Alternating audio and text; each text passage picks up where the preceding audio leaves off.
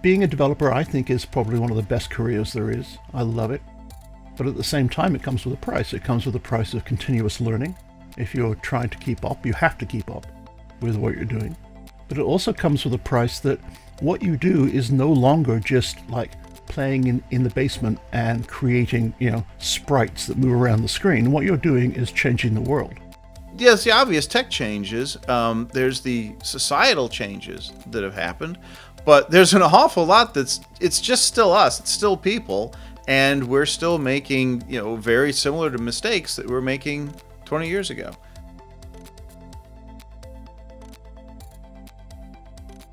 If I were to say that in simple kind of Eric Johnson terms, I would say authentication is all about who you are, and authorization is all about what you have access to. Turns out Pixie actually solves a very small attack, even if you have a client secret still. So what Pixie does is Pixie basically creates a new secret for every request, for every initiation of the flow.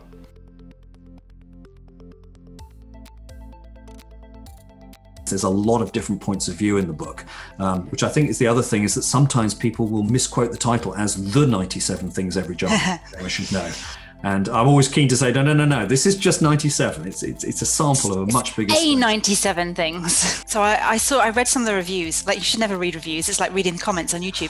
But I read some of the reviews, and some of the reviews are like, oh, these 97 things are contradictory. But that's very much part of the point, because our industry is like that. And the ultimate answer for everything is it depends. So if it depends, then one right answer in one circumstance is not the same right answer in another circumstance. So it's really important to have like 73 different voices, talk about 97 different things, some of which are contradictory. And sometimes it can even be the same author doing two contradictory points of view, because, that's the reality of software.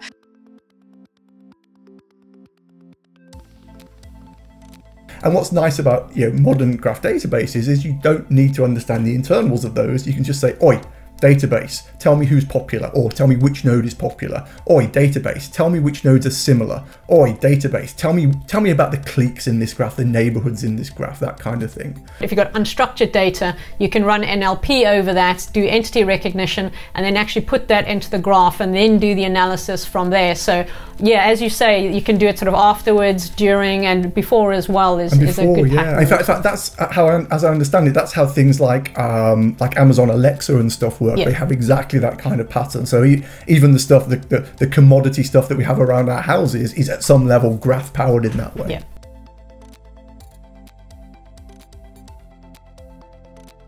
When they hear about the service mesh, is awesome.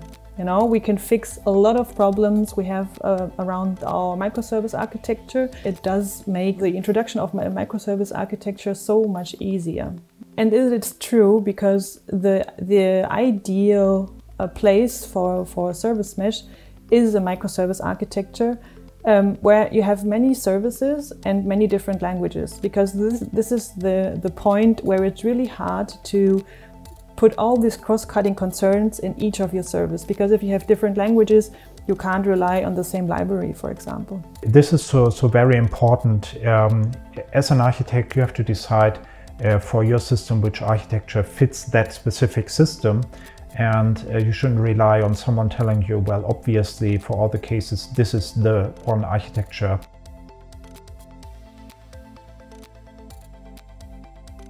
As JetBrains is a company that does tooling, the vast majority of our code was based on Java, and we were looking for other ways to write code to make it a little bit more concise, to have access to certain features such as lambdas, which at the time weren't available. We're talking back in 2009, early 2010 when Kotlin started. Developers rarely tell me they like Kotlin. They always tell me they love Kotlin. And that really is exciting to see developers expressing such ideas about a language. And the minute you start experiencing Kotlin, you are blown away by the sheer richness of the language. And that's the fun part of the language itself, in my opinion, is that the language has so much to give for developers. And one of the things also that excites me about Kotlin is Kotlin is a language that treats me as an adult. It doesn't insult me, right? It doesn't tell me, you need to know better. Here's how you do things.